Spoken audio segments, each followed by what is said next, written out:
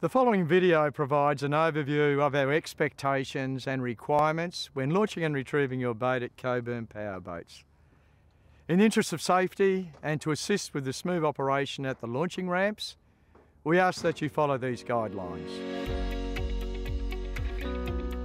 All boats that are launched need to be registered, and it is a requirement that the person in control of the boat is a club member and also hold a current recreational skipper's ticket. Crew members that are to assist need to have at least a basic understanding of the launching procedures. It's also important that the skipper and any crew clearly communicate their intentions to other members using the ramps during preparation, launching and retrieval. Before launching your boat, please ensure that your battery is in good condition and fully charged, and that you have sufficient fuel plus a reserve for your planned trip. All safety equipment should be in good condition and in date. Please remember that driving your boat off or onto your trailer is not permitted at any time. In addition, having any person in the boat during any maneuvers while on land is also not allowed.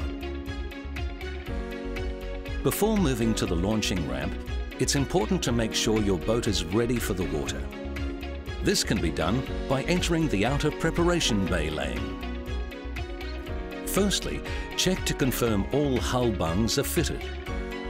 Ensure the motor or motors are raised to avoid contact with the ramp surface.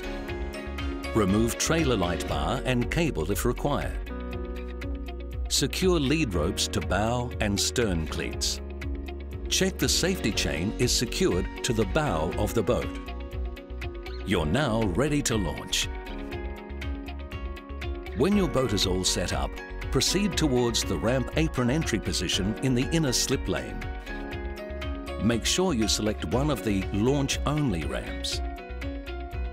Align your vehicle and trailer to reverse into the appropriate lane towards the ramp.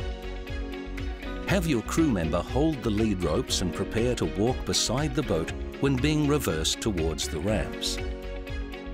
Ensure the area along the jetty is sufficient for the length of your boat.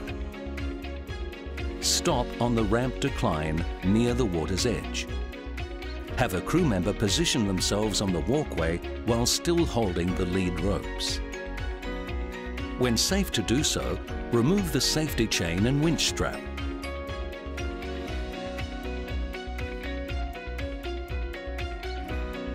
Reverse your vehicle and trailer to a suitable water depth to enable release and flotation of your boat. Ask your crew member to move your boat towards the outer end of the jetty, provided there is sufficient space to do so. Secure lead ropes to the jetty cleats. Move your vehicle and trailer from the ramp and apron area and park within one of the marked white parking bays. Remember, no one should be on the boat during the launch procedure. You are now able to board, and you're all set for a great day out on the water.